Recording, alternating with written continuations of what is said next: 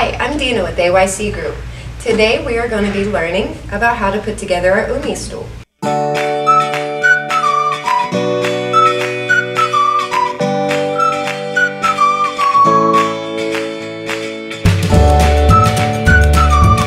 I'm here today to show you how to put together your Umi stool.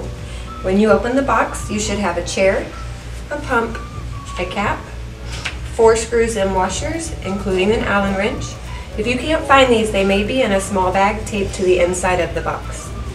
You should also have 5 casters and the star base, as well as a bracket. So the first thing you want to do is turn over the base and insert the casters into their holes. You may have to push fairly hard, but you want to hear it lock so that you know it's secure.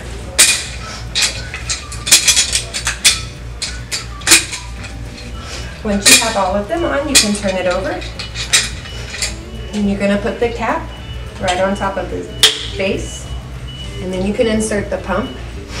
The black button at the top of the pump needs to be on the top. The next thing you're going to do is get your chair in the bracket. And you will see there are 4 holes in the bottom of the seat.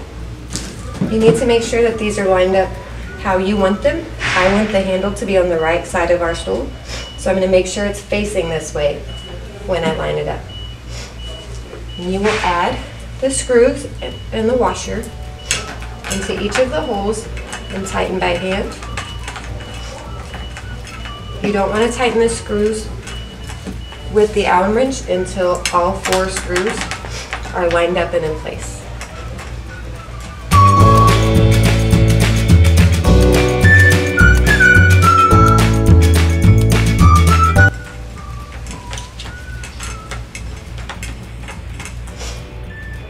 Then you'll tighten each of the screws with the Allen wrench.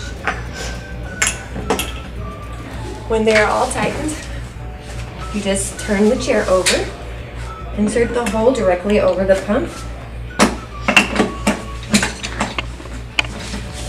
Then you can pull up on the lever and it will raise or go down.